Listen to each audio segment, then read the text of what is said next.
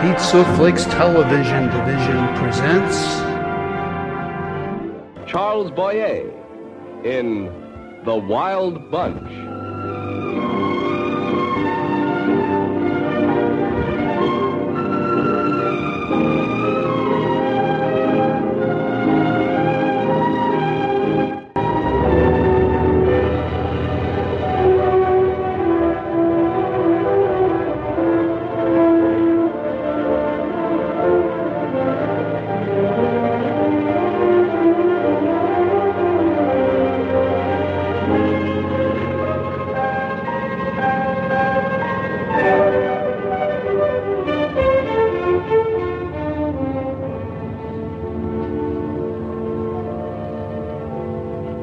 My dear Leonora, allow me to make an observation.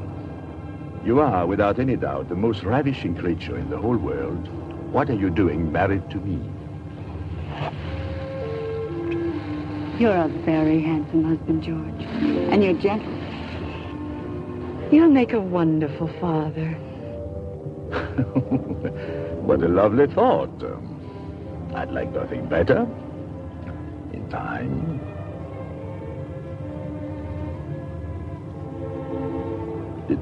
What is it? Did I say something? Where did you go? I'm here. Oh, I know. You're feeling sad for our honeymoon. You think we're leaving it behind, back there on that pink and blue island, but we're not. We're taking it with us.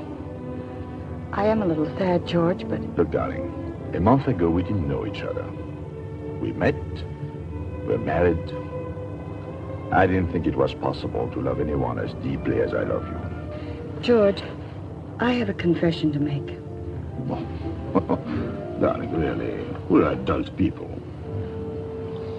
Well, as a matter of fact, I have two confessions to make. Two, huh? Well, that's not very many, come to think of it. And why spoil our enchantment with some unimportant, unrelated reality? Well, first of all, I have money. Well, I shan't hold that against you. We know so little about one another. Listen, darling, I realize that our courtship was chaotic. Whirlwind, I believe, is the cliché. But merely adding time to it would not have made me want you more, or love you better, or be more serious about sharing my life with you. You remember when I said that you'd make a wonderful father? Leonora, can you tell? So soon? Well, rather, I didn't exactly lie to you, but by not telling the truth, that is sort of a lie, isn't it? It isn't what? I have 3 children.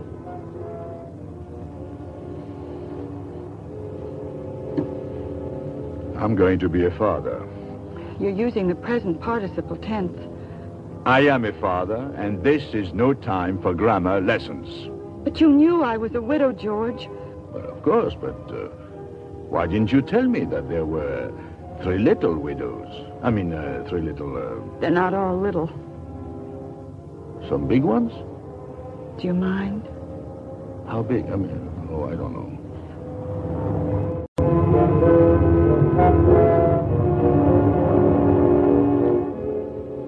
I'm being very foolish.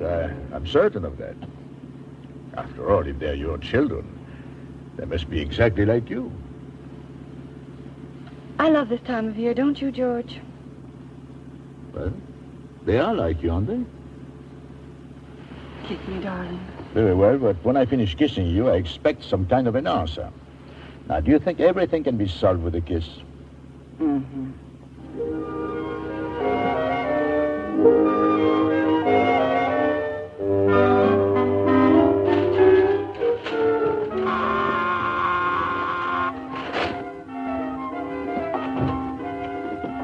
Uncle.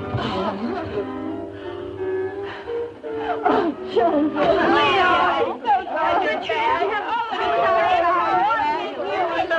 So glad to see you so well. You look just wonderful. It's him.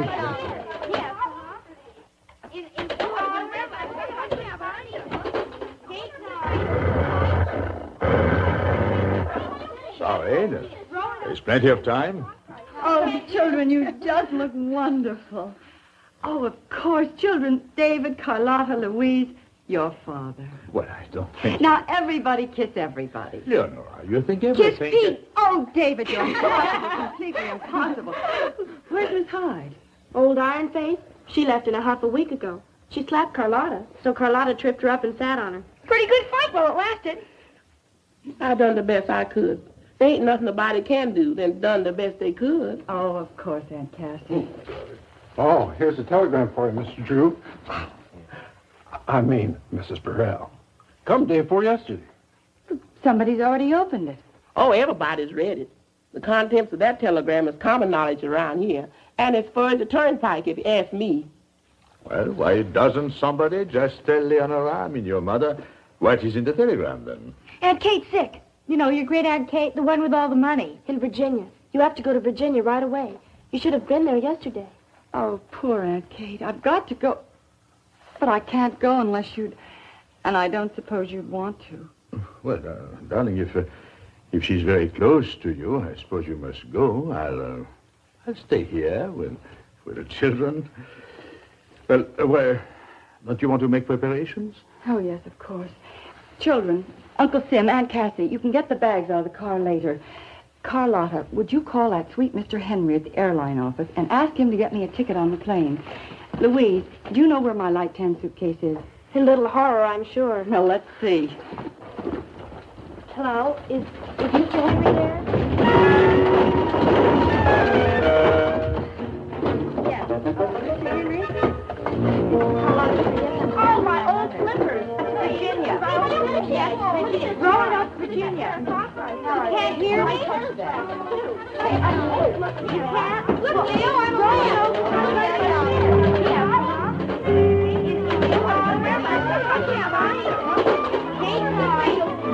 You'll be safe in here for the time being.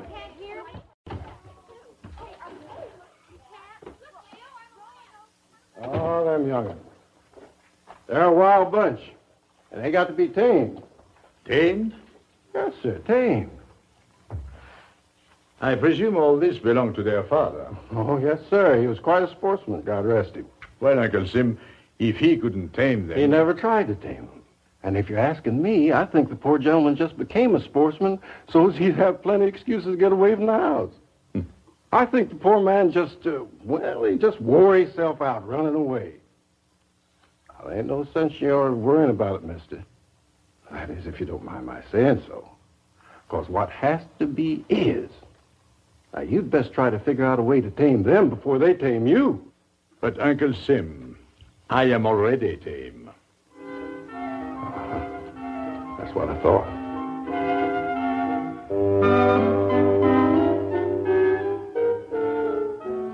That ain't the way to do it.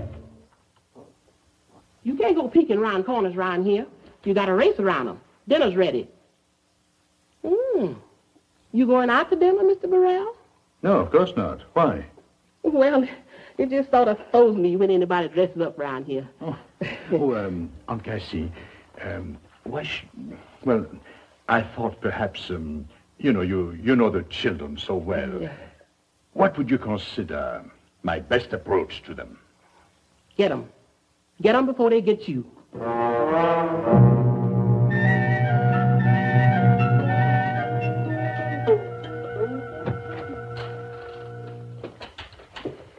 Good evening. Louise, Carlotta, David. Good evening, George.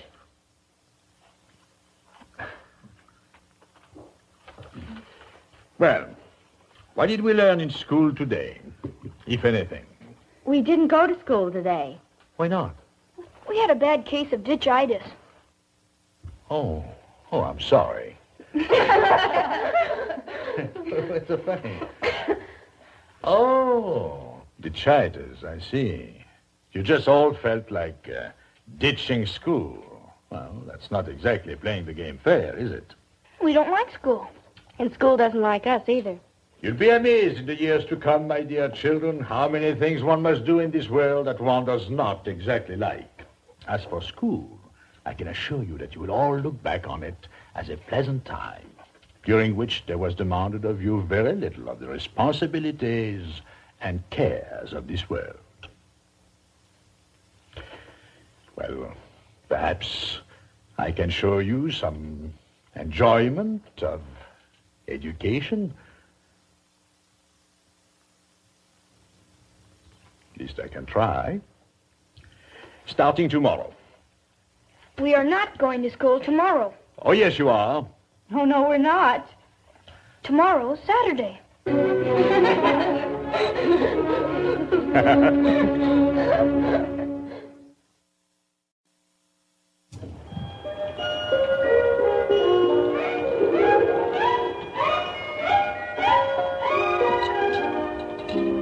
Good morning, children. Not a very cheery day, is it? Aunt Cassie! More coffee! You always have breakfast on the floor like this? Only when we want to. I see. Good morning, Mr. Perreau. Good morning. What do you have for your breakfast? Oh, just some coffee. You can clean up that mess a little bit there. Ain't no use pulling this together. They tear it apart much faster than this body can move. About wears me out, I tell you. Oh, Carlotta, may I have the front page? Jeff is sitting on it.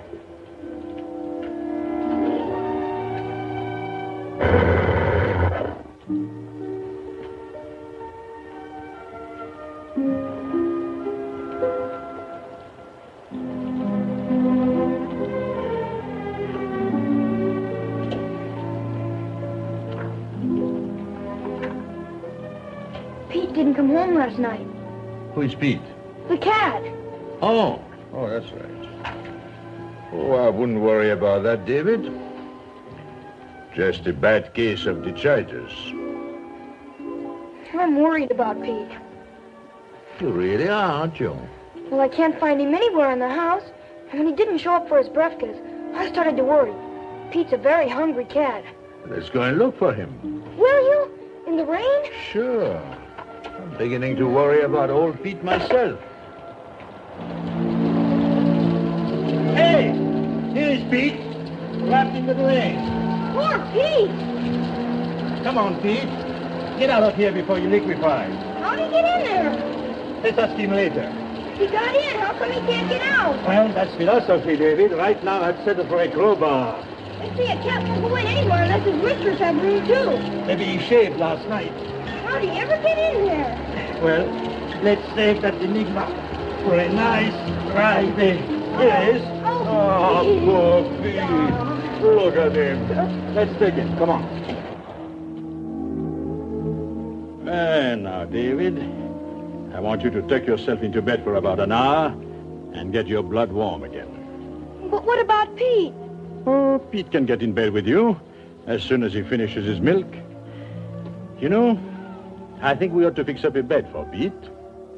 Get a big box, hammer out one side, and line it with some old silk. I think Pete would like that. Good. There are lots of big old boxes up in the attic. Fine. Now, into bed with you. Everything all right? Everything's all right. Thanks for worrying about Pete. Well, I was glad to get the chance to know him. Here he comes. Oh, Pete.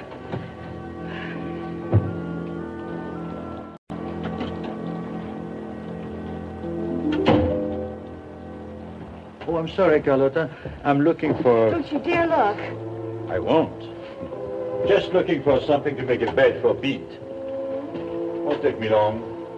It's poetry. I write poetry. I suppose you think that's funny. I'm sorry, I don't know what you mean. Well, most people laugh when you tell them you write poetry, don't they? Well, I would feel very sorry for them if they did. May I? If you wish. I want to write plays and books, too. But you should write plays and books. Anything you care to write. You write very well, Carlotta. Do I? Do I have something to say? Do you want to say it very badly? I think I'd die if I didn't. Then you have something to say. I'm scared, though. And I have doubts, too. Our doubts are traitors. What? Shakespeare, on confidence. Our doubts are traitors, and make us lose the good we oft might win by fearing to attempt. I'm a book publisher, Carlotta. Pretty good one, too. I'm looking forward to publishing one of yours someday. George, would you do something for me? Of course. I'm supposed to go to Miss Hammond's finishing school, and I don't want to be finished. There's a little college in Vermont. I know it's far away from Maryland, but that's where I want to go. I'd learn something there. About writing? Yes. Miss Hammond's, I'd be just another girl who's good at games and could always be counted on to win another prize at the horse show. But that's not what I want. I want to write and write and write. What does your mother say? Leo's a dear, wonderful mother, but Leo went to Miss Hammond's. I see. Well, I'll talk to her. There's no reason why you should. I haven't been very nice to you. Well, perhaps it was not altogether your fault. After all, we came at you pretty quickly with the idea of a new father and all. Will you give me another chance? You'll never run out of them.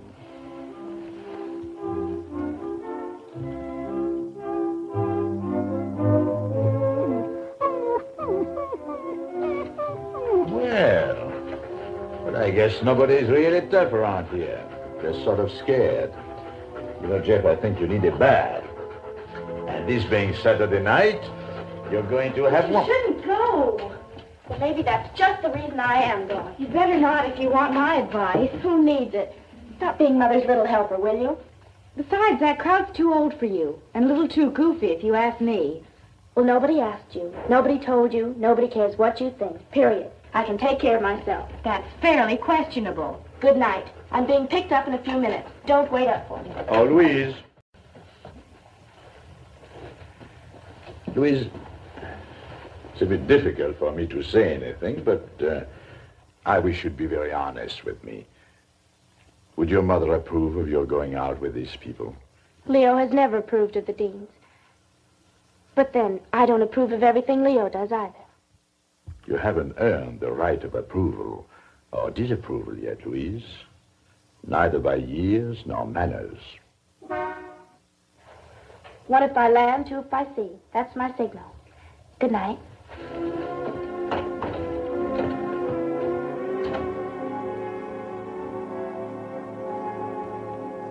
Oh, we're going to look so beautiful.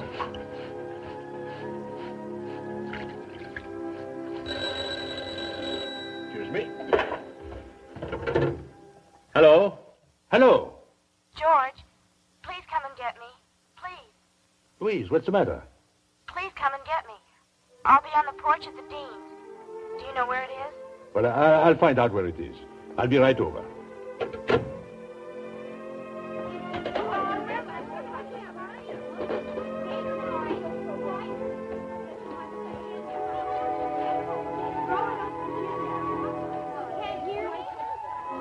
Hey, what's the matter, Louise? Huh? I'm going home, Johnny. Nah, you can't go home until I take you. Hey, what's the matter? Party get a little rough? Oh, sure. But it's a good crowd, a lot of laughs. You're not too particular. I'm very particular. I thought you knew that. Oh, you never know what you know until you know, you know? Oh, but you're very cute, I know that. Leave me alone and go back to some less particular people. Oh, no, no, no, I'm going to take you back with me. Now, look, Louise. I told you I'm going to take you back, and I am. No, you're not. Get into the car, Louise. Good night.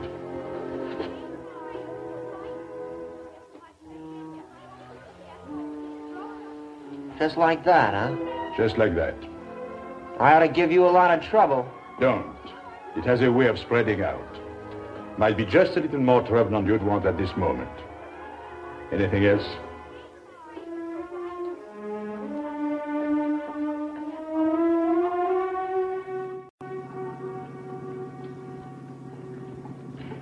It was very kind of you to come. Shut up, Louise. I'm sorry, Louise, but you were in far more danger than you realize. So don't toss it all away with a thanks for coming and a fond hope that I'll be there the next time. You can't always look after yourself. So make certain you're around nice people who can. I know I'm making noises like a father, but it's about time somebody did. It was a bad situation. I know that now. Perhaps not the worst this time. But just check the front page of your newspaper for the variations. Grow up, Louise. If you're going to be a big girl, start thinking like one. I will. I promise you that. And I promise you something. You won't be going out with any boys that haven't been first received by your mother and myself. Invite anybody you want to the house. As long as we know the people you know, everything will be fine.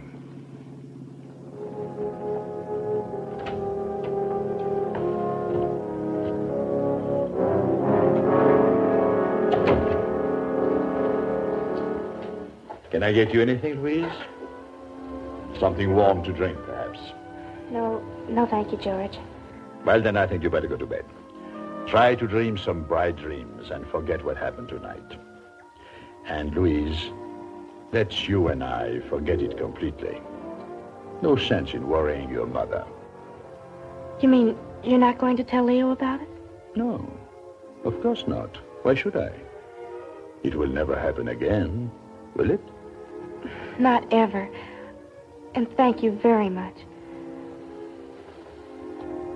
What is it? Something else? What you said, George, about inviting boys to the house. Always looks like such a pig pen around here. I agree. Well, I was thinking maybe we could do something about it. Maybe we could. Would you like that, George? I mean, if we all got together and helped clean up, sort of made the place look like something? I'd like that very much. Good. I know just where we'll start. I do, too.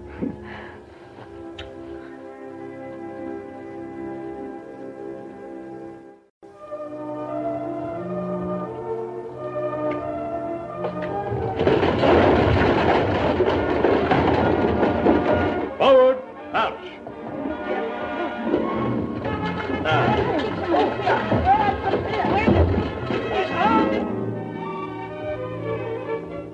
Good evening, children. Good evening, George. Thank you, David. Just a moment, please.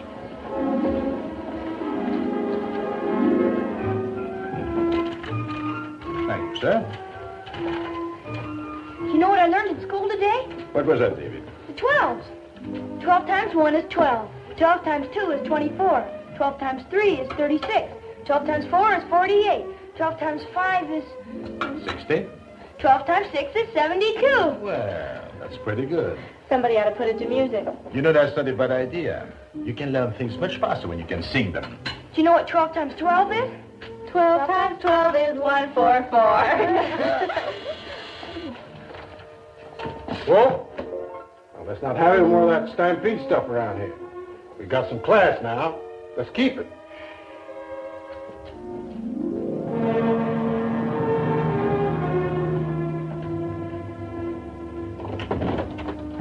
Shh. I want a surprise, though.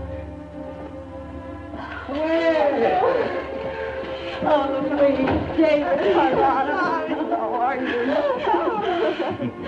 Hello, darling.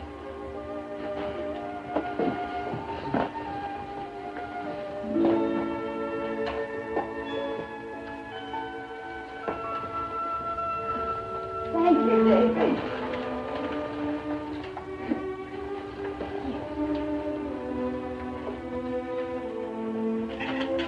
Oh, it's so wonderful to be home. Nothing's changed at all.